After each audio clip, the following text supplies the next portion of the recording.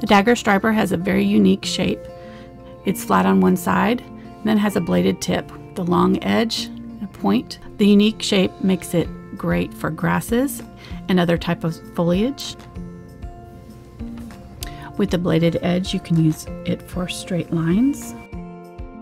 You can also vary the pressure and the angle and create wavy lines.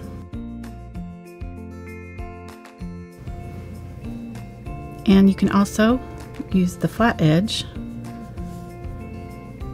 to create broken grassy-like lines. Works great for feathers and other types of things where you want kind of an imperfect edge. In here, press down flat and then lift up the pressure a little bit.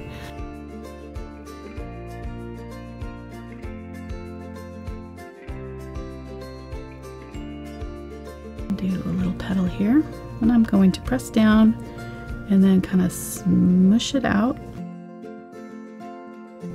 Using that edge of the brush, I'm just going to kind of pull it in towards the center there, and then bring it in down right there.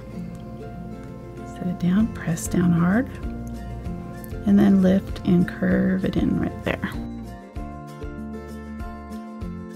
Press it down flat, curve it in. You can turn it around and then just kind of pull it out and get a nice fine line right there. Okay, let's do another thin one right here.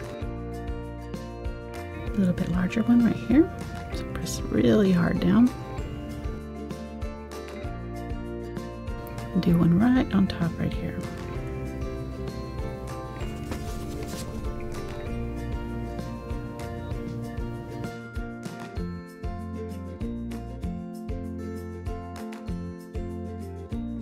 Where they kind of meet up with the petals.